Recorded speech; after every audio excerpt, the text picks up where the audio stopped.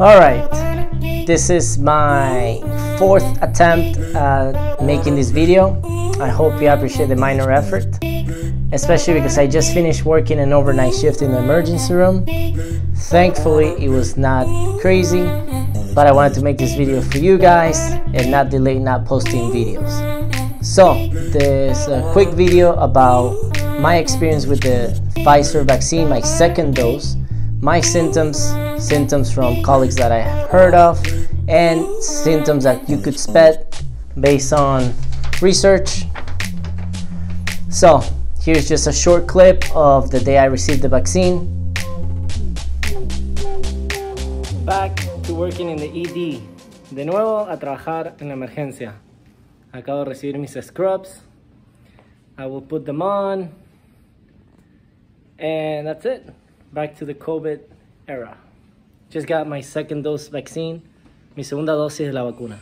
Okay, I hope you enjoyed that little segment, and as you saw on the thumbnail of this video is this picture of me receiving the vaccine.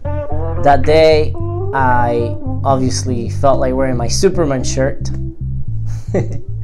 So my symptoms, basically I had very sore shoulder, very sore. However, I was able to do all my activities without difficulty, but it was very sore. At night, I did, however, have a very mild headache, especially on the right side, but it went away after, I would say, 3 hours, and I was able to go to sleep without difficulty. In the case of some of my colleagues, I know they had myalgias, which are very bad body aches. They had headaches, some of them had fevers, and one of them I heard had actual GI symptoms, maybe nausea, vomiting, or diarrhea. But let me tell you what the research says. The research information, I got it from the New England Journal of Medicine, which they published some results on the vaccine. And here on the right, I will put just the picture of the chart with the values and the citation. However, I have the research here and I will tell you the numbers, okay? I will not try to memorize these numbers. So, of course, most people reported a lot more symptoms the 2nd time around on the 2nd dose.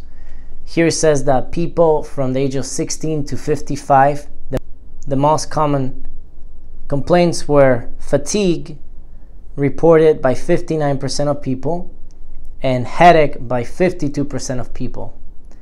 In regards to the older population, greater than 55 years old, 51% reported fatigue and 39% reported headache. Also, in total, less than 2% of people reported severe systemic effects. Systemic meaning fevers, chills, nausea, vomiting, diarrhea, body aches, headache, etc.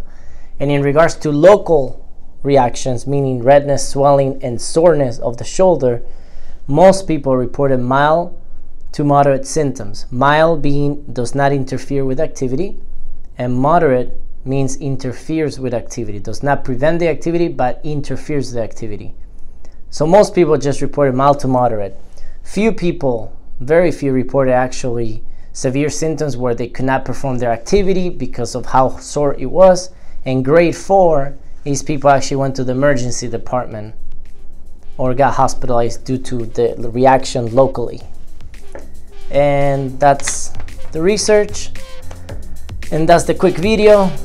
If you're not already subscribed, please subscribe, like, and share, and let me know in the comments what do you think, what were your symptoms, if any. Okay, I hope you enjoyed this video. Stay safe and healthy, and let me know what you think.